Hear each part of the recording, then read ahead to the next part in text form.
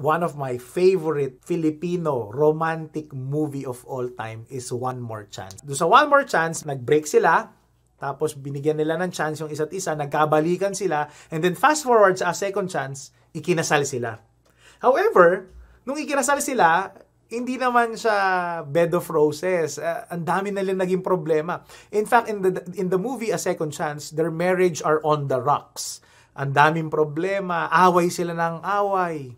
And in fact, dun sa kainitan ng away nila, para bagang they were arguing about the what ifs. Anong sinasabi nila? What if di na lang tayo nagkabalikan? What if di na lang pala sana tayo nagpakasal? What if iba yung desisyon natin? Sana yung ganon. Dahil nagkakainitan na sila, sumbatan galore na. Sana hindi lang pinakasalan, ganyan-ganyan, etc. Kaya muntik na sila maghiwalay. Actually, Popoy, yung bida, si John Lloyd, chose to walk away. Aayusin daw niya yung sarili niya, ganyan. So, chose to walk away. Aalis na. However, dun sa ending, he eventually found himself back in Bea Alonso's arms, in Basha's arms. And there's this one beautiful quote, linya ni John Lloyd, ni Popoy, na sinabi niya kay Basha. Sabi niya, ito, I'm saying goodbye to my what ifs. At ito sinabi niya, it's brave to ask what if, but I think it's better to ask what is. And you are my what is. Grabe yun. Alam nyo, sobrang totoo yung linya na yun ni Popoy. Mahirap buhay may asawa. Mahirap buhay single. And in our life, the truth is this. When we experience hardships and struggle, our tendency is to question our decisions. We are questioning our calling. We ask, what if I did this? And what if I did not do this? Or what if I chose this? What if I chose another path? Or what if I chose another person? What if? And when the going gets tough, then we are tempted to walk away from our calling. But most of the time, and I'm not just speaking about married life or single life, no. I'm speaking about God's calling for your life. And here's our problem. Most of the time, what we fail to realize is that the calling of God did not actually change.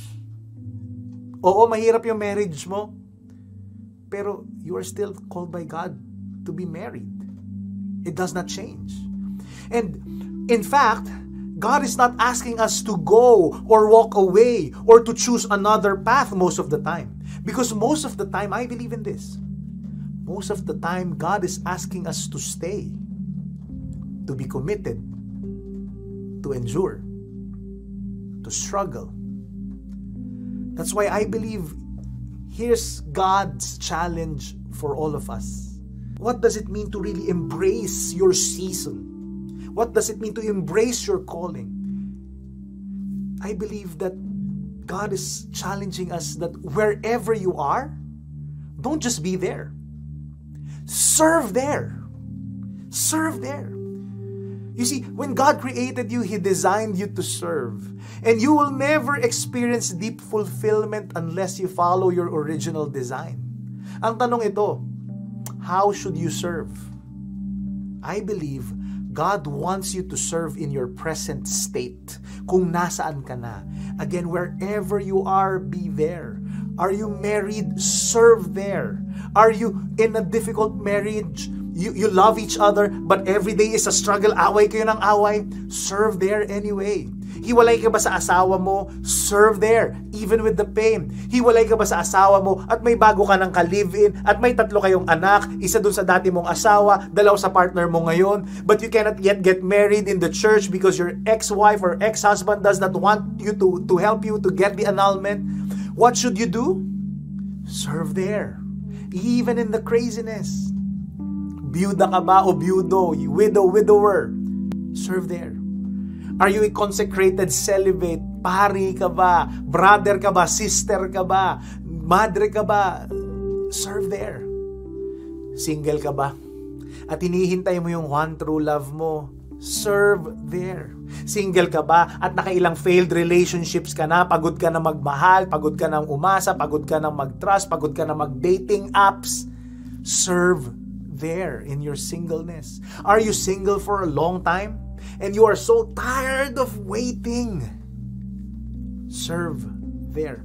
Are you single and have accepted the possibility na pwedeng single ka na talaga for life? Na baka hindi ka na nga talaga makapag-asawa? Please, serve there. Even if malungkot, even if you get lonely sometimes, serve there. Why? Wherever you are, serve there. Because life doesn't go as planned. And life is messy, magulo. You will always struggle. Laging mahirap ang buhay. But here's what I want you to do. In the middle of that mess, serve there. Again, my dear friends, wherever you are, don't just be there. Serve there. Be Jesus there. Be selfless. Be merciful. Be loving. Because that's the way to embrace your state of life, your calling, whatever it is that God is asking you to do. Wherever you are, serve there. Amen.